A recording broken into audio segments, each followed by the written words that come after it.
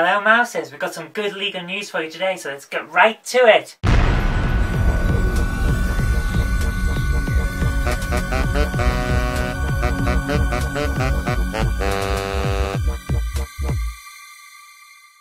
We're going to start the day off with some fantastic news. In a whopping 478 votes to 39, the European Parliament has decided to vote against ACTA, the very controversial, hyper-secret political agreement between corporations and governments that gave far too much power over copyright to companies. And after waves of protests following the SOPA problem earlier in the year and last year, and all of the riots that were caused in Prague and places like that, the European Parliament has gone, we probably should actually deal with this democracy thing and vote as the people want us to. So they've voted, well, most of them have voted, there's 39 tossers in amongst them, have voted that actually ACTA is a really bad idea, it gives far too much power to corporations, and now we can live in a world that has a bit better copyright. That's not to say that everything's all fine and dandy and you can go copy things willy-nilly. You can't. Copyright still exists, and copyright is still a bit of a problem because far too many things are copyrighted for far too long.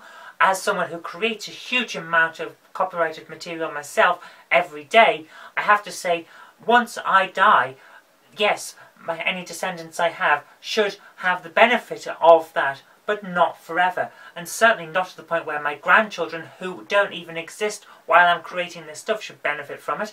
No, they've already got the benefits that are caused by me being able to market my work, and also my children be able to market their work, providing they have children. At the moment I don't bother. At the moment, copyright is far too long. At least now we don't have copyright to the point where people might get criminal sanctions for perhaps passing around a copy of a comic that they like. Moving on, we have the unfortunate news that comedian Eric Sykes has died at the age of 89. Reports are coming in saying that he's died after a short illness. He's one of the comedy greats from Britain. He pretty much helped define comedy in the 20th century, and my thoughts go out to his family at this awful time.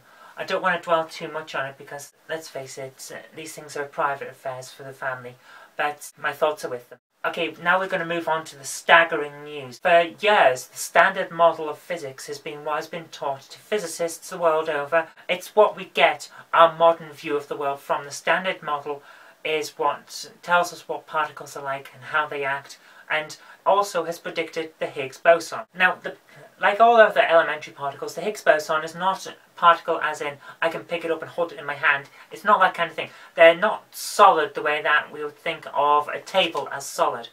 What it is an excitation of what's called the Higgs field. And this excitation causes particles that are in that area to have problems moving.